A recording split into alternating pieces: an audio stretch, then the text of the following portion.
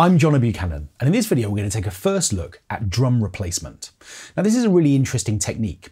It allows us to take an audio file and to turn its constituent individual hits into MIDI drum parts, meaning that we can swap out the individual hits from an audio region into MIDI regions. Now this is useful in a number of different contexts. Let's suppose you constantly reach for the same beat loop, and what you want to do is to say, well, I really like the groove of that, but I want to apply it to different sounds, which is kind of true here. And when I press play, for those of you who watch this channel regularly, you're probably going to recognize this drum loop. But it's also really useful in the context of saying, okay, well, I want to use an audio loop as a start point.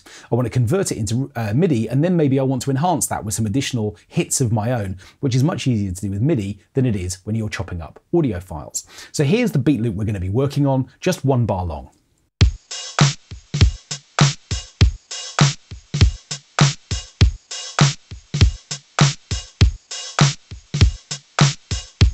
Okay, so what I want to do is to break this beat loop down into 3 separate elements: the kick, the snare, and the hats. And just by glancing at it, I can see that, for instance, I can see that the hats play on the off beats. So what I'm actually going to do is to just select the scissors tool, and without being too precise, what I'm actually going to do is to give each little bit of this beat loop a little bit of extra space. I'm going to chop just before this off beat, which I know is a hat. And then what I'm going to do is to chop just before this next kick. I'm literally going to go through and just slice up this beat, giving each little component element a little bit of kind of sort of pre-attack time, if you like, by chopping just before each individual file happens. And the reason for that is that I don't want to obscure the individual transient attack point of each individual part of the drum loop. What I'm then going to do is to create some additional tracks. I'm going to need 3 of them, in fact. I'm going to create 3 separate tracks, and I'm just going to create those here. And what I'm then going to do is to move each kit piece element down to its own track. This is going to be where I'm going to put kicks. This is where I'm going to put snares. And I'm going to put the hats down here on track 3. So by doing this, what I'm in a position to do is to decide where I want each thing to go. Well, certainly this first one is going to be a kick, and the same thing is going to be true at beat 3 as well, but we'll come to that in just a moment. What I'm then going to do is to take this second portion down onto the hi-hat part, and I need to be careful that I don't drag it left or right. I want it to be locked into position where it exists right now. And then what I'm going to do is to take this region down to the snare drum channel. But again, I need to be a little bit careful, because what I actually want to do is to make sure that this little pre-kick here is a kick drum and that the following hit is a snare drum. So I'm actually going to copy it down to both individual channels. I'm then going to shorten this one so that it becomes a kick, and I'm going to make this one shorter in the other direction, so again it becomes a snare. So I'm just in a position to go through and decide where I want each of these elements to go. Now of course I could also just copy them from one to another, but I'm deliberately copying this second hi-hat down because I can see that it's a different volume. Whereas this first one is a slightly larger waveform, this one's a little bit smaller, and what that's actually going to do is to transfer itself into different velocity values when we turn this audio into MIDI by using drum replacement. So I've effectively got my loop coming together now. What I'm going to do is just to copy this region down to here, and to make this nice and quick, what I'm going to do is to shorten this down to become a kick drum again, and then effectively what I'm going to do is to make sure that the second half of the bar is the same as the first. Effectively, I've now got half a beat loop, and I can then turn around and say, right, I'm going to just make sure that the second half of the pattern is the same as the first. If I then mute the original, we should more or less hear the same beat loop, but now each element has been chopped up onto its own track.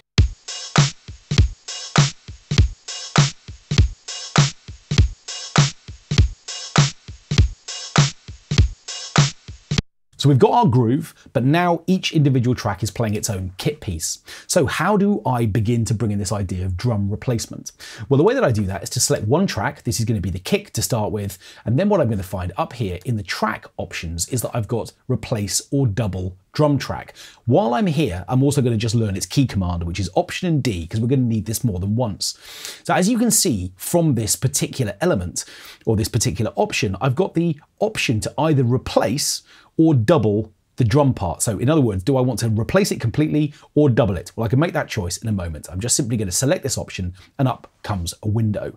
Now, the first thing I'm going to do is to say, okay, well, what sort of a drum is this? Well, this is my kick. So what I'm going to do is to select the kick option from here. And you can see that straight away, what Logic has done is to assume that I want to replace this with one of the sounds from within the library. I've got a bunch of acoustic kicks, a bunch of electronic kicks, and some layer kicks as well. So in a minute, we're going to see exactly what that means. But if I scroll in, what I'm looking to try and do here is to make sure that I'm replacing each individual moment where the kick drum plays.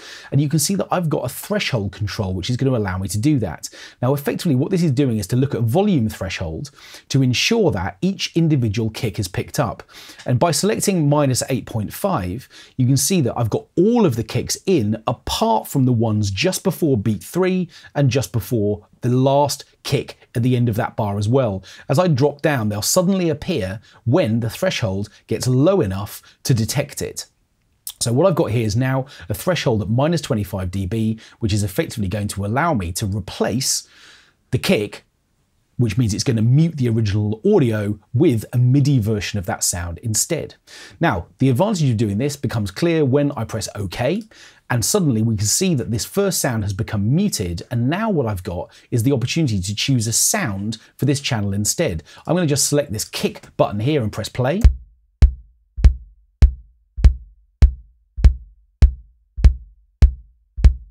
And we're hearing that little skip into that beat. We'll look at that in a moment. And what I can do just from the library here, if I want to, is just to audition some different kicks.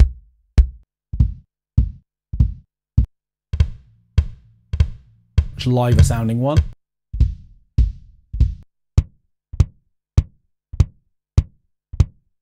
Okay, so I've clicked on 19 at random. I quite like it. So we'll go with that for a moment. Let's have a look at the MIDI for a moment as well. If I double click here, I can see this little note is being introduced here. I can see that actually they're slightly overlapping. I'm going to just adjust this MIDI. But what this has done is to introduce this idea that each individual hit has been turned into its own velocity value. I can see that this part of the original waveform is a lot quieter than the hit that comes after it. And that's been reflected in the velocity. So in other words, quieter slices of audio become quieter velocities or lower velocities. And of course, now that it's MIDI, I'm in a position to actually change that if I want to. If I want this volume difference between the quieter and louder moments to be much less wide, of course, I can just adjust the velocity here. And effectively now I've got the groove of this pattern at the same time as now being triggered over MIDI.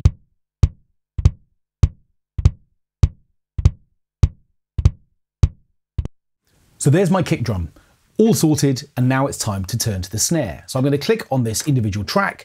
I'm going to select Control and D, which was our key command, and then I'm back into the replacement and doubling window, and here I just need to select the snare drum and do the same thing again. Except that you'll notice that even with a really low threshold point, Logic hasn't detected these individual hits.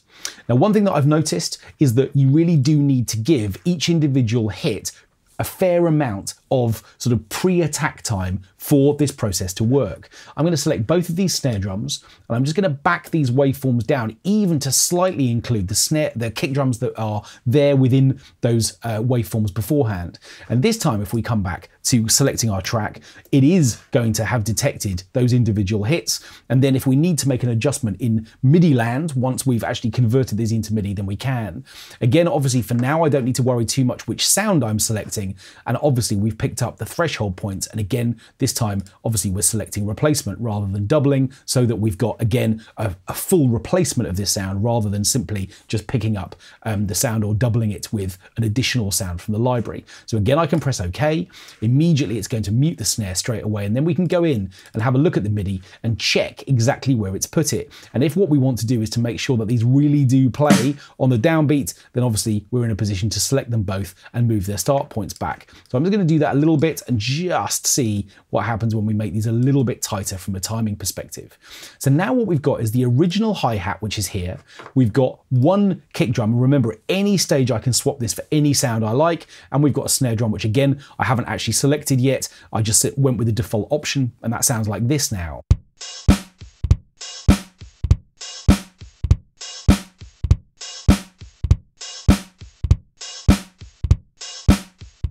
Now remember, at any point I can come into the snare drum and go looking for individual elements from drum kits if I want to, simply by selecting a whole new drum kit, which will obviously trigger on the snare drum sound, or obviously I can load an electronic kit element as well if I want to. Now, one thing to show you about the hats, if I come back into these, we've got a nice amount of sort of pre-attack time on each one, so I think from a detection point of view, this won't be so much of a problem. But what we're going to find is that in terms of actually dedicated drum replacement, the three sounds that are available to us are kicks, snares, and toms, and everything else falls under the idea of other.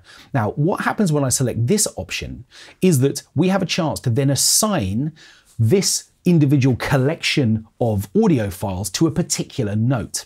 Now, if you're familiar with the way that drum kits tend to be constructed, if I decided that I wanted these to be closed hi-hats, usually the closed hi-hat exists on note F#1 of a drum kit. So what I can do is to click here and say, okay, I can't actually select a drum kit element directly in the same way that I can with kicks and snares, but what I can do is to put these notes on a closed hi-hat sound. And that means that if I decide to swap these out for an Ultrabeat kit or for any other of Logic's drum library instruments, it will then trigger this sound back as a closed hi-hat. By the way, it's also worth noting that this is my opportunity to turn the hi-hat part into any other sound I might like. If I suddenly decided I wanted these offbeat hits to be rim shots, well, I could select D#1 or C#1 if I wanted to, or assign this to a different key on purpose in order to turn my pattern into a different type of pattern. So I'm going to select the closed hi-hat sound, and then what I'm going to do is to press OK, and we should see that those notes have been detected, and sure enough they have, and now I'm in a position to come back and assign this sound to any instrument I like. And if I suddenly decided I wanted to assign this to an Ultrabeat kit, then of course I could swap that out and then go and find the kit that I wanted to work with. And that sound is now going to be sort of happening on F#1, and as a result it will play back as a closed hi-hat. I'm going to just select this hip-hop kit. But they're going to be really quiet because those individual audio files were very, very low in volume. So what I'm going to do straight away as we play back is to adjust their velocity.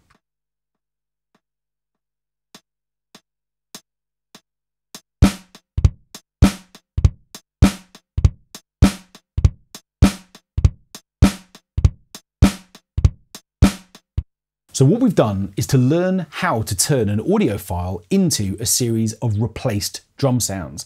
Now, there are a couple of things we need to be careful with. We've already seen that we need to be thinking really carefully about the attack time for individual slices of audio to make sure that those detections take place accurately. We've also seen that only kick, snare, and tom sounds can be directly replaced with sounds within Logic's library. But the crucial thing, of course, is that once sounds are MIDI, they can become anything. You can now take, let's say, the detected hi-hat part and double it to a synth if you suddenly want that to be a little sort of plucky offbeat sound. Or what you could do, of course, now that it's MIDI, would be to continue to explore the different options from a sound point of view for what you want these sounds to actually be. But crucially now, effectively, we've got a much more malleable collection of sounds than simply working with sounds directly out of the loop library.